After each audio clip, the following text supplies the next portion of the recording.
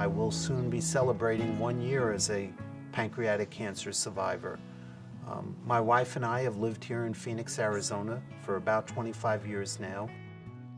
When Phil Zeblisky first met me, at that time he was diagnosed with stage 4 pancreatic cancer. And when we say stage 4 pancreatic cancer, we're talking about pancreas cancer being outside of the pancreas itself and other organs. Understanding my diagnosis took about 6 weeks.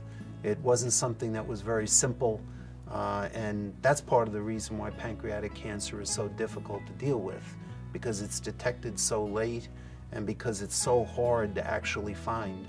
He wanted to know all the options, and also he wanted to talk about prognosis. And so when we talk about stage 4 pancreatic cancer, we're talking about typically these individuals on average have just less than a year to live, just actually 6 months on average survival.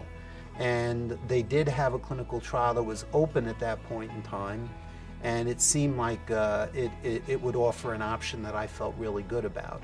TGen is a phenomenal resource here in Phoenix, and one which most of the major cancer facilities are affiliated with. We need the support of people that are willing to drive the research, and organizations like the Seena Magowitz Foundation are great, because if they don't exist, then we can't do the research. I felt that I trusted Dr. Brzancy. There was a tremendous rapport that he developed with me, and based upon the fact that, again, there was promise in my mind, hope that was created. Actually, it was the first hope that I'd had since my diagnosis. Wow, that's very nice. That's a good one. Meeting the psychological needs of feeling like there are people there pulling for you and working with you, and believing in the treatment, that's what really creates hope. This trial was a trial that was conceived initially for 10 individuals, and it was really because of the support of the Seena Magowitz Foundation. The treatment was about a 26-week protocol where I received chemotherapy once a week, 2 weeks on, 1 week off. After almost 6 months of chemotherapy, we concluded we could not find any more tumor present in his body.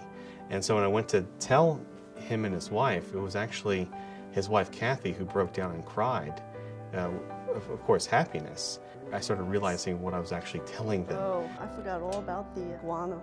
After you have a diagnosis of pancreatic cancer, I think you're much more appreciative of every day and of the simple things that make up a day, and of the love you share, and of the love of family and friends.